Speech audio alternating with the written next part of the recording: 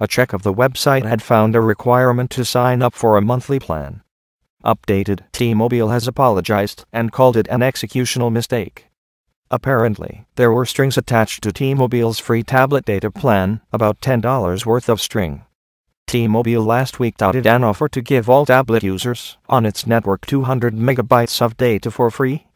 You either had to buy a tablet through T-Mobile or bring a compatible one in at the time of the announcement, which came a day after the IP80R was unveiled. Executives bragged that there were no strings attached to this offer.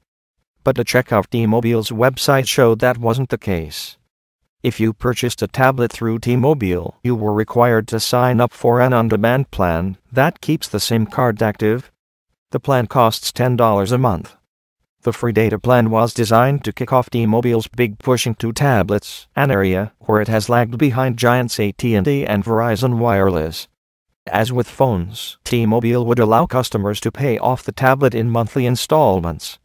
The offer made a splash with consumers who were likely taking a second look at T-Mobile and a cellular-connected tablet. But consumers will want to take an even closer look and consider whether they want to be stuck paying $10 a month to keep it active.